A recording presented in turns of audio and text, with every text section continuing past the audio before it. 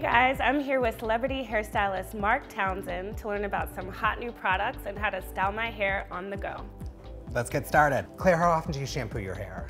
Probably around once every 10 days. Okay, so I want to introduce you to the Dove Intensive Repair Shampoo and the Daily Super Conditioner. For you, put it on your scalp and even work it through your hair and leave it on for like 10-15 minutes and then rinse it out. It'll make it so much easier to work with.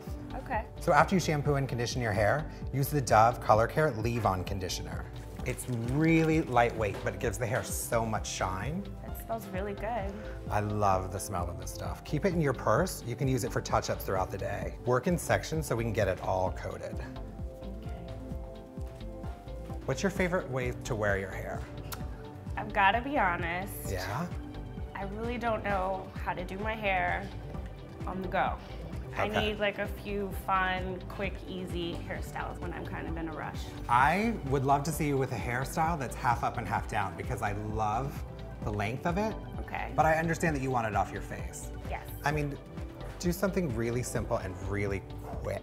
When you're on the go, work with this amazing texture that you have. What I'd love to do is start with, if you took 2 of your dreads and just fold it over these 2. Okay. And take 1 from each and fold it over, picking up another one. And take 2, and this is random. Like you don't have to, it doesn't have to follow any kind of formula. Pick up these 2, fold over.